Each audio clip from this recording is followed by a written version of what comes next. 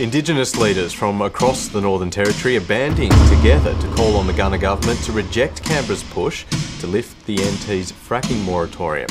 Now, that moratorium was put in place because of widespread concern about how the hydraulic fracturing process, or fracking, would affect the land. I want you to listen very carefully because we need to keep this land clean for everyone to use. Thank you. And we don't want no fracking. This is one thing. Hello, I'm Scotty. I'm from Sandridge Art Station.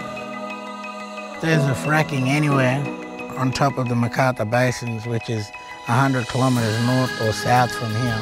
You know, we'll still get affected here. Don't even allow it to happen in the first place. Yeah. Because it is going to destroy lives. It's going to destroy livelihoods. It's going to destroy culture. Yeah, that's just another way of getting us out of the country. Coming with mines or fracking and kill our plants, poison our water. This is what you don't want to happen where you are. Now listen to us. We're not from another country. We're from Australia. This is our land. Thank you. The water is life, man.